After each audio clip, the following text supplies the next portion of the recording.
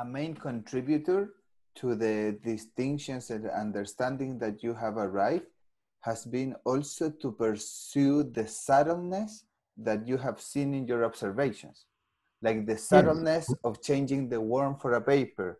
Yes, all that, but I was letting appear. Then, when speaking with Jimena later, I was like, yeah, what I was doing is to let appear.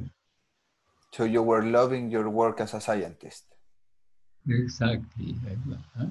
I have a friend, Sammy Frank, that wanted to work with me. And eventually one day I asked him, why do you want to work with me? And he said, because I want to learn how do you think. Why do you want to learn how do I think?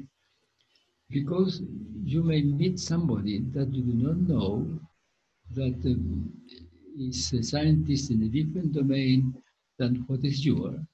And after a little while, you begin to understand this person and even understand the domain of reflections in which he is.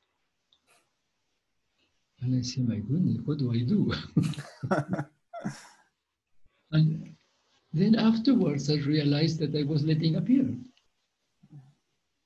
I let this person speak without thinking that I understood or knew whatever, and he was showing me what he was thinking.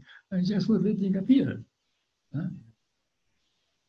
So I was like, yes, of course, if you do not let appear, the thing doesn't appear. But not that it is in this way independent of you. There is a history, which is beginning now, and this short history or has a very long period of occurring because you study the same profession or different profession for experiment, but there is a history of transformation together. If there is not such a history and you do not let it occur, you will not understand. Another question that appears to me is that, for example, throughout our lives, many times we have the opportunity to study and understand in that moment different things. Like, for example, I remember when I read the book, A Brief History of Time, that I remember that I understood many of the things that were mentioned there by Hawkins, but afterwards, I kind of forget what is it that I understood. However, when I talk to you, I see that there is no that forgetting, that it kind of, the understanding that you get sticks with you. And if not, you figure it out once again. Exactly. Why do you think that happens? Well, that happens when you respect the author. You're reading Hawkins and you respect Hawkins and you have no opinion about him, so that he's a good science, there you are open.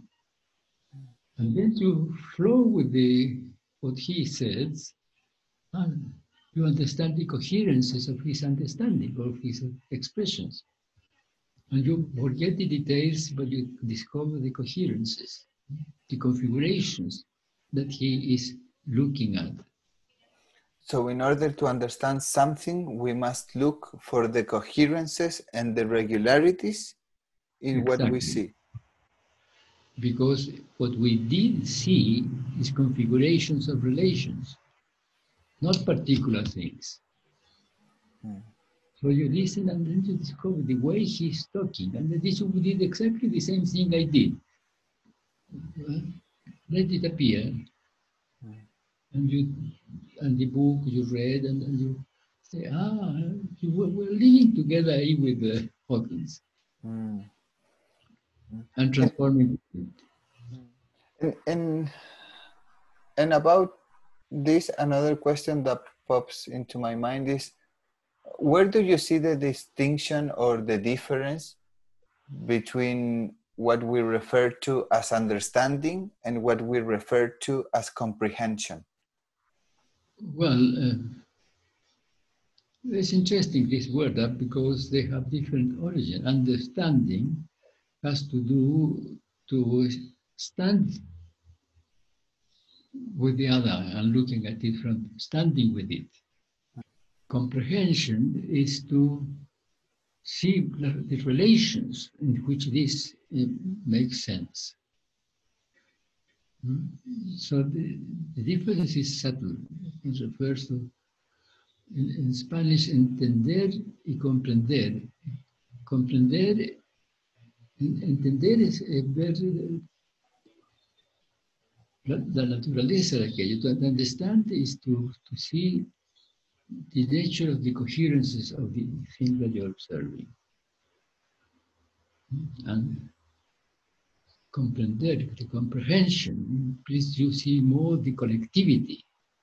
And depends on how you instinctively both things, but do something similar and different. Show the locality and the relations. In one you see more the locality, in the other you see also more the relation.